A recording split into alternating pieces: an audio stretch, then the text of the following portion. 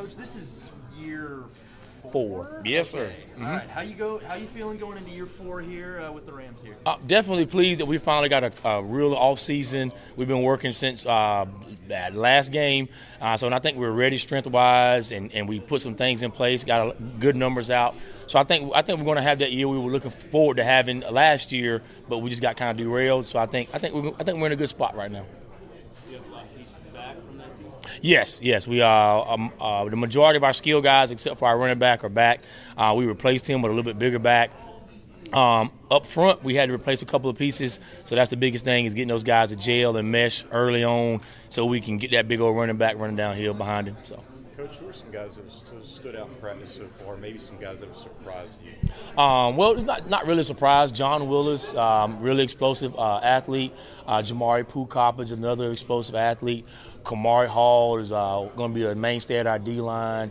Okie Edwards, who was a rising sophomore, got thrown into the fire last year as a freshman.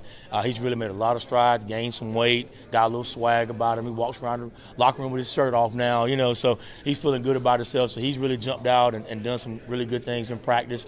And we got a couple of young guys who made a lot of strides in the offseason that are going to be some surprises for us. So we're looking forward to seeing them. Thoughts on the preseason poll that got announced? Mm-hmm. How do you feel about it? Like I've been telling everybody, the only rankings that matter were the ones on October 31st. So, we'll take 4th place. It's middle of the pack. Sort of what I expected. I figured we'd be somewhere between anywhere from 3 to 5.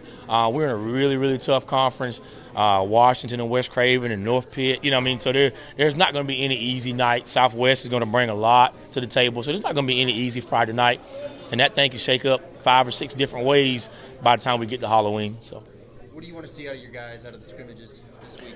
I want to see them compete. I want to make sure that we're sound in what we're doing, that what we put in place going forward, our base stuff, we need to be able to run that really, really well tonight and on Friday. And if we do that, then that gives me a really good feeling about now implementing a game plan come next Monday. But as long as we have our base stuff down, then I'll feel good coming out of this weekend.